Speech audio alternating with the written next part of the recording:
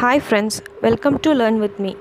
நாம இன்னைக்கு பார்க்க போகிறது 10th மேக்ஸ் தான் பார்க்க போகிறோம். நம்ம வீடியோஸ் நிறையா பார்த்துட்டு இருக்கோம்.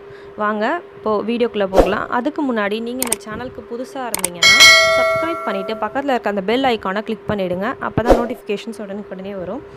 வாங்க வீடியோக்குள்ளே போகலாம். நாம் இப்போ வந்து செகண்ட் யூனிட் பார்த்துட்ருக்கோம், நம்பர்ஸ் அண்ட் சீக்வன்ஸ். அதில் ஃபஸ்ட்டு யூக்ளிட்ஸ் டிவிஷன் லெம்மா பார்த்தோம், யூக்ளிட் டிவிஷன் அல்காரிதம் பார்த்தோம். அதை வச்சு எப்படி ஹெச்சிஎஃப் கண்டுபிடிக்கிறதுன்றதை பார்த்தோம். லாஸ்ட்டாக நம்ம பார்த்தது ஃபண்டமெண்டல் தியரம் ஆஃப் அரித்மெட்டிக் பார்த்தோம். இது எல்லாத்தோட லிங்க்குமே நான் டிஸ்கிரிப்ஷனில் தரேன் பாருங்கள். இன்றைக்கி நம்ம பார்க்க போகிறது மாடுலர் அரித்மெட்டிக். மாடுலர் அரித்மெட்டிக் அப்படின்னா ஒன்றும் இல்லை, ஒரு சைக்கிளாக ஒரு ஈவெண்ட் நடந்துகிட்டு இருக்கும். அதுதான் வந்து மாடுலர் அரித்மெட்டிக் அப்படின்னு சொல்லுவோம். அதாவது கண்டினியூஸாக போகாமல் திரும்ப ஒரு குறிப்பிட்ட நம்பர்ஸே ரிப்பீட் ஆகிட்ருக்கும். மேக்ஸில் வந்து ஒரு 5 வேல்யூ எடுத்துக்கிறோன்னா அந்த 5 வேல்யூவே திரும்ப வரும். இப்போ நம்ம எப்படி ஒரு டைம் பார்க்குறோம், எல்லாருமே டைம் பார்க்குறோம். மொத்தம் நமக்கு 24 ஹவர்ஸ். ஆனால் நம்ம கிளாக்கில் என்ன இருக்கும், 12 ஹவர்ஸ் தான் இருக்கும். 12க்கு அப்புறம் திரும்ப நம்ம வந்து 13 போகாது. ரயில்வே டைமிங்கில் 13 இருந்தாலும் நம்ம 13th ஹவர் என்ன வரும், நமக்கு மறுபடியும் 1 வரும். அதை நம்ம ஏஎம் பிஎம்னு மாற்றிருக்கோம். ஸோ அதுதான் நம்மளுடைய மாடுலர் அரித்மெட்டிக். இந்த கான்செப்ட் மாடுலர் அரித்மெட்டிக் கான்செப்ட் தான். இது எப்படி வேலை செய்யணும், ஒரு சைக்கிள் மாதிரி திரும்ப அதே வேல்யூஸே திரும்ப ரிப்பீட் ஆகிட்ருக்கோம். இதை டெவலப் பண்ணவர் யார் அப்படின்னு பார்த்தீங்கன்னா காஸ் தான் இதை வந்து டெவலப் பண்ணார். அதுக்கப்புறமா இதுக்கு எக்ஸாம்பிள்ஸ் உங்களுக்கு ஆல்ரெடி எல்லாருக்கும் தெரிஞ்சது தான். நான் தான் சொன்னேன் இல்லையா, சைக்கிளிக்காக நடக்கிறது. இந்த கிளாக் ரொட்டேஷன் இருக்கலாம், ஒரு பிளான்ட்டோட லைஃப் சைக்கிள், ஒரு பட்டர்ஃப்ளை இருக்குது அதோட பட்டர்ஃப்ளையோட லைஃப் சைக்கிள், அப்புறம் சீசன்ஸ், டே அண்ட் நைட் மாறுறது, ரொட்டேஷ்னல் சேஞ்சஸ், திரும்ப ரிப்பீட்டடாக நடக்கக்கூடிய எல்லாமே வந்து இதுக்கு எக்ஸாம்பிள் தான். இதை வச்சு நம்ம பார்க்க போகிற கான்செப்ட் என்னென்னா கான்க்ருவன்ஸ் மாடுலோ அப்படின்றது என்ன அப்படின்னா, நம்ம 2 நம்பர் எடுத்துக்கிறோம். அந்த 2 நம்பரையும் 3வது ஒரு நம்பருக்கு கான்க்ருவன்ஸ் மாடுலோ அப்படின்னு நம்ம சொல்கிறோம். அப்படின்னா அந்த 2 நம்பரை ஃபஸ்ட் எடுத்த 2 நம்பரை நம்ம சப்ராக்ட் பண்ணோம்னா வர ஆன்சர் 3வது நம்பரோட மல்டிப்புளாக இருக்கும். அதுதான் கான்க்ருவன்ஸ் மாடுலோ அப்படின்னு சொல்லுவோம். கான்க்ருவன்ஸ் அப்படின்னாலே சேமாக இருக்கிறது அப்படின்ற மாதிரி அர்த்தம். இப்போ 2 ட்ரையாங்கிள் கான்க்ருவெண்ட்டாக இருக்குன்னா பார்க்க ரொம்ப சேமாக இருக்குது அப்படின்னு சொல்லுவோம். இங்கே நம்பர்ஸில் கான்க்ருவன்ஸ் மாடுலோ வந்து ஏபி அப்படின்னு 2 இன்டிஜர்ஸ் நம்ம எடுத்துகிட்டு அது என்னன்ற நம்பருக்கு கான்க்ருவெண்ட் அப்படின்னு நம்ம சொல்கிறோன்னா என்ன அர்த்தம்னா, ஏவியும் பியும் சப்ராக்ட் பண்ணால் நமக்கு வர ஆன்சர் அந்த என்னோட மல்டிப்ளாக இருக்கும். அதை நம்ம எப்படி எழுதலாம் அப்படின்னா, ஏ கான்க்ருவன்ட் டு பி மாடுலோ என். அந்த 3 ஈக்குவல்ட்டுக்கு மேலே இன்னொரு லைன் போட்ட மாதிரி இருக்குல்ல, அதுக்கு வந்து கான்க்ருவன்ட் அப்படின்னு நம்ம படிக்கணும். அந்த என்னன்றது வந்து மாடுலஸ் அப்படின்னு நம்ம சொல்லுவோம். அதுக்கு எக்ஸாம்பிள் தான் இங்கே கொடுத்துருக்கு.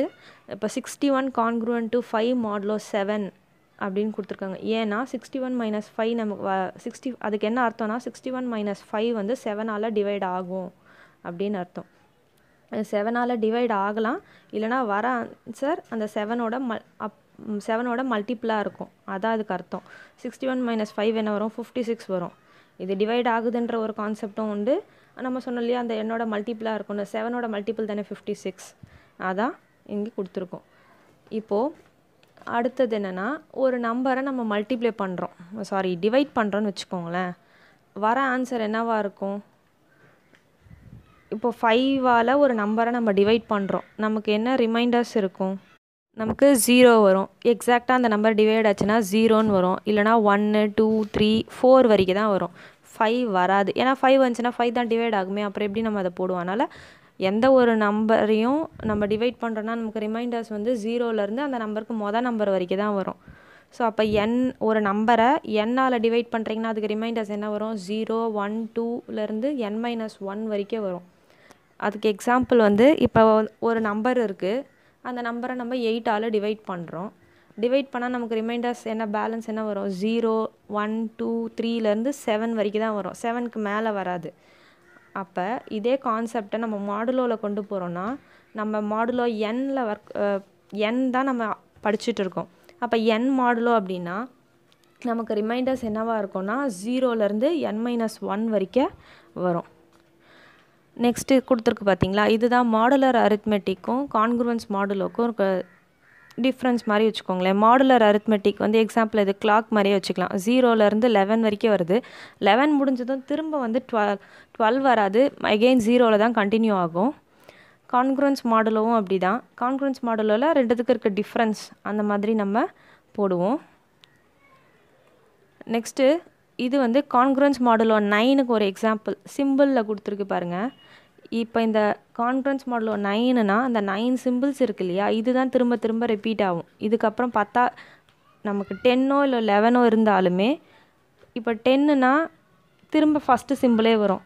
அதே வந்து 13 அப்படின்னா இந்த கான்க்ரூயன்ஸ் சிம்பிள் வந்து வரும். சரிங்களா? இதுதான் வந்து ஒரு பிக்டோரியல் எக்ஸாம்பிள் மாதிரி நம்ம கொடுத்துருக்கோம். அடுத்தது நம்ம முன்னாடி படித்த அந்த யூக்ளிட்ஸ் டிவிஷன் லெம்மாவையும் மாடுலர் அரித்மெட்டிக்கையும் கனெக்ட் பண்ணுறது எப்படி அப்படின்னு சொல்லிட்டு பார்க்க போகிறோம்.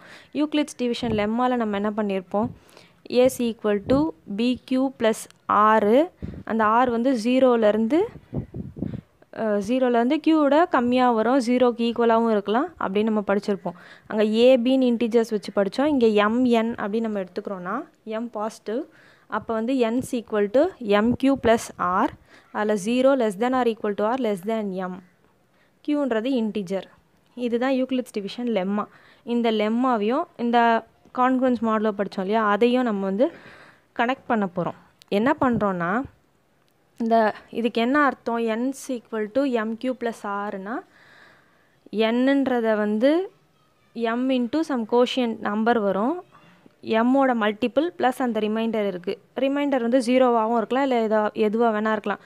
அப்போ என்ன அர்த்தம்னா அந்த ரிமைண்டர் ஆரை வந்து என்லேருந்து நம்ம சப்ராக்ட் பண்ணிட்டோன்னா வர ஆன்சர் நமக்கு க்யூவோட மல்டிபிளாகவும் இருக்கும். இதுதான் அந்த கான்செப்ட் இல்லைங்களா. அதை நம்ம வந்து கான்க்ரூயன்ஸில் எழுதுகிறோம். பாருங்களேன், இப்போ ends equal to MQ plus ஆர்னு இருக்குன்னா இந்த ப்ளஸ் ஆர் இந்த சைடு போகும்போது மைனஸ் ஆர் வரும். என் minus R is equal to MQ, ரைட்டுங்களா. அப்போ என்ன அர்த்தம், என்லேருந்து ஆரை சப்ராக்ட் பண்ணிட்டா நமக்கு வர ஆன்சர் வந்து க்யூவோட மல்டிபிள். அதை நம்ம எப்படி எழுதலாம், க்யூவோட மல்டிபிள் எம்மோட மல்டிபிள், இதில் வந்து ஆமாம் எழுதலாம் இல்லைங்களா. அதை நான் என்ன பண்ணுறேன், எம் மாடுலோ அப்படின்னு தான் நம்ம எழுத போகிறோம். அதனால் என் minus R congruent to 0 modulo என் அப்படின்னு நான் எழுதுகிறேன். அப்படின்னா என்ன அர்த்தம்னா எக்ஸாக்டாக டிவைட் ஆகும். அந்த ரிமைண்டரை தான் நம்ம வந்து கான்க்ரூவன்ட் பக்கத்தில் நம்ம என்ன நம்பர் எழுதுகிறோமோ அது வந்து ரிமைண்டர். அப்போ எப்படி எழுதலாம், என் minus R is congruent to 0 modulo என். அப்போ என்ன அர்த்தம்னா அதை மாடுலஸ்க்கு பக்கத்தில் எழுதுறது நம்மளோட ரிமைண்டர். அந்த என் மைனஸ் ஆரை வந்து எக்ஸாக்டாக எம்மால் டிவைட் ஆகும் அப்படின்னு அர்த்தம். அதே இன்னும் கொஞ்சம் மாற்றி எழுதுனா என் is congruent to R modulo M. இப்போ அந்த கான்க்ரூவன்ட்டுக்கு பக்கத்தில் இருக்க அந்த ஆறுன்றது ரிமைண்டர். சரிங்களா, இதுதான் அது ரெண்டுத்துக்கும் இருக்கக்கூடிய கனெக்ஷன். ஸோ நம்ம ends equal to MQ plus R அப்படின்ற அந்த ஈக்குவேஷனை நம்ம எப்படி இந்த மாடுலர் அரித்மெட்டிக் கான்செப்டை யூஸ் பண்ணி மாற்றிருக்கோன்னா என் is congruent to R modulo M அப்படின்னு சொல்லிட்டு மாற்றிருக்கோம். இதில் வந்து ஆறுன்றது என்ன, மாடுலோ ரிமைண்டர். அதை ஏபின்னு ரெண்டு இதுக்கு மாற்றிக்கலாமே. ஏபின்னு ரெண்டு இன்டிஜர்ஸ் இருக்குது, அதுக்கு எம்முக்கு கான்க்ரூவன்ட்னா அதை நம்ம எப்படி எழுதுவோம், ஏ is congruent to be modulo M. அப்படின்னா என்ன அர்த்தம், அது ரெண்டுமே சேம் ரிமைண்டரை நமக்கு கொடுக்கும். எம்மால் டிவைட் பண்ணும்போது நமக்கு வர ஆன்சர் வந்து சேமாக ரிமைண்டர்ஸ் இருக்கும். அடுத்தது நம்ம பார்க்க போகிறது மாடுலோ ஆப்ரேஷன்ஸ். இது வரைக்கும் நம்ம பார்த்தோம் இல்லையா, ஏ is congruent to be modulo M அப்படின்றத வச்சு அதை மாடுலோ ஆப்ரேஷன்ஸில் ஆப்ரேஷன்ஸ்னால் இதில் பண்ணும்போது நம்ம என்ன பண்ணுவோம் அப்படின்றது தான். அடிஷன், சப்ராக்ஷன், மல்டிப்ளிகேஷன் இதுக்கெலாம் நம்ம யூஸ் பண்ணும்போது எப்படி பண்ண போகிறோம் அப்படின்றது தான். அதுக்கு ஒரு தியரம் கொடுத்துருக்காங்க. ஏபின்னு ரெண்டு பார்த்தோம் இல்லையா, இப்போ ஏபிசிடி 4 இன்டிஜர்ஸ் இருக்குது, எம்ன்றது ஒரு பாசிட்டிவ் இன்டிஜர். அப்படி இருந்து ஏ is congruent to be modulo M and C வந்து is congruent to D Mat M. ரெண்டுத்துமே modulus வந்து எம்முக்கு தான் மாடுலஸாக இருக்குது. அப்படி இருந்தால் தான் நம்ம வந்து இதை பண்ண முடியும். அப்படி இருந்துச்சுன்னா என்ன கொடுத்துருக்காங்கன்னா ஏ plus B is congruent to be plus D modulo M அதாவது அந்த கான்க்ரூவெண்ட்டுக்கு லெஃப்ட் சைடில் இருக்க ரெண்டுத்தையும் ஆட் பண்ணணும், ரைட் சைடில் இருந்து ரெண்டுத்தையும் ஆட் பண்ணாலும் அதுவும் வந்து எம்முக்கு இதுவாக தான் வரும், எம் மாடுலஸாக தான் இருக்கும் அப்படின்னு சொல்லி கொடுத்துருக்காங்க. அதே மாதிரி சப்ராக்ஷன் மல்டிப்ளிகேஷனுக்கு கொடுத்துருக்காங்க. ஏ minus C is congruent to be minus D modulo M, A into C is congruent to be into D modulo M அப்படின்னு கொடுத்துருக்காங்க. ஏபிசிடி 4 இன்டீஜர்ஸ் இருக்குது, எம்ன்றது பாசிட்டிவ் இன்டீஜர். எம்முக்கு தான் மாடுலஸ் இது ரெண்டும் சேமாக இருந்தால் மட்டும்தான் நம்ம இதை போட முடியும். அந்த ரெண்டு இதுவும் கனெக்ட் பண்ணிவிட்டு செய்கிறோம். அதுக்கு தான் எங்கே அடுத்தது எக்ஸாம்பிள்ஸ் இருக்குது. ஏக்கு பதிலாக 17, பிக்கு பதிலாக 4 இருக்குது, அந்த எம் மாடல் வந்து 13 இருக்குது, சி வந்து 42, டி வந்து 3 இப்படி இருக்குது. ஸோ நான் என்ன பண்ணுறேன், ரெண்டுத்தையும் ஃபஸ்ட் என்ன பண்ணோம், ஏ plus C is congruent to be plus D தானே. அதே மாதிரி இந்த கான்க்ரூவன்ட்டுக்கு லெஃப்ட் சைடில் இந்த ரெண்டுத்தையும் ஆட் பண்ணிவிட்டு ரைட் சைடில் இந்த ரெண்டுத்தையும் ஆட் பண்ணிக்கிறோம். அதை 13க்கு மாடலோ அப்படின்னு கொடுத்துருக்கோம். அதை சைடில் தான் வந்து காட்டியிருக்கேன் பாருங்கள். நம்ம வந்து நம்ம என்ன கொடுத்துருப்போம், 17 + 42 நமக்கு 59 இஸ் கான்க்ரூவன்ட் டு 7 மாடுலோ 13 அப்படின்னு இருக்குது. அப்படின்னா என்ன அர்த்தம், 59லேருந்து 7 59 - 7 இஸ் கான்க்ரூவன்ட் டு 0 மாடுலஸ் 13. அதாவது நம்ம 13ஆல் அந்த 59ஐ டிவைட் பண்ணும்போது நமக்கு வர ஆன்சர் வந்து 7 அப்படின்னு சொல்கிறாங்க. அது கரெக்டாக இல்லையா அப்படின்னு பார்த்தோம்னா 59லேருந்து 7ஐ சப்ராக்ட் பண்ணி பாருங்களேன், 52 வருது. அந்த 52 டிவைட் ஆகுதா, ஆகுது. அதே மாதிரி தான் சப்ராக்ஷனுக்கு 17 - 42 வந்து -25, 4 - 3 வந்து 1. அதை சப்ராக்ட் பண்ணோன்னா நமக்கு -26 வரும், அதுவும் டிவைட் ஆகும். மல்டிப்ளை பண்ணும்போது 714 வருது, 4 × 3 12 வரும். ஸோ 714லேருந்து 13 நம்ம 12 வந்து சப்ராக்ட் பண்ணிட்டோன்னா நமக்கு 702 வரும், அதுவும் வந்து டிவைட் ஆகும். ஸோ அந்த தியரம் எல்லாத்துக்கும் எக்ஸாம்பிள் கொடுத்தாச்சு. அதே மாதிரி நெக்ஸ்ட் இன்னொரு இது என்னென்னா, ஏ is congruent to be modulo M அப்படின்னு மட்டும் இருந்துச்சு அப்படின்னா, சின்றது ஒரு கான்ஸ்டண்ட்டான ஒரு இன்டீஜர். அப்படி இருக்கும்போது AC is congruent to PC modulo M, அதாவது அந்த கான்க்ரூவன்ட் சிம்பிளுக்கு ரெண்டு பக்கத்துலேயும் ஒரு நம்பரை வந்து நம்ம மல்டிப்ளை பண்ணும்போது அந்த வேல்யூ மாறாது, அதுதான். அதே மாதிரி ஏ plus R minus C is congruent to be plus R minus C modulo M. Add பண்ணாலும் சப்ராக்ட் பண்ணாலும் அந்த கான்ஸ்டன்ட் நம்பரை நம்ம பண்ணணும் ஃபார் எனி இன்டீஜர் சி. சின்றது எந்த ஒரு இன்டீஜராக இருந்தாலும் இதுவாகும்.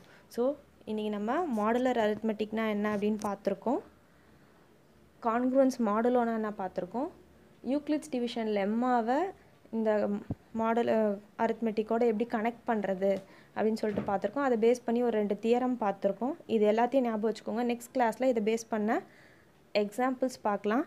தேங்க்யூ.